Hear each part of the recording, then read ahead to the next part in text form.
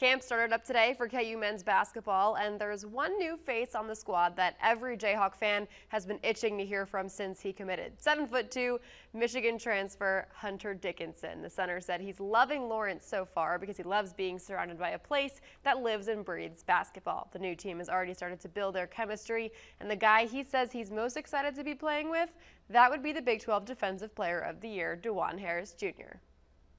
I think it's gonna be really easy with Juan. I remember when I committed, right before I committed, I told him, I was like, yeah, I called him up. I was like, man, if you don't average 10 assists this year, it's gonna be your fault, man. And Self told him that too. So I know Juan's gonna make it real easy for me, but I'm trying to make it easier for the other guys too.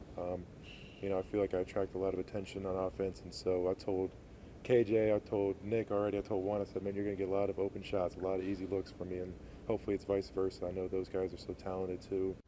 The big man is coming in the Big 12 after playing in the Big 10 for quite a few years. I asked him what he thinks the difference between those conferences will be like. I think it's going to be pretty similar, but I'm super excited for the new teams I'm going to play against. I feel like I was so used to all the Big 10 teams. Like I feel like I could coach their teams. I knew their plays so well, but I think it'll be real fun and a new challenge for me, and so I'm ready to embrace that.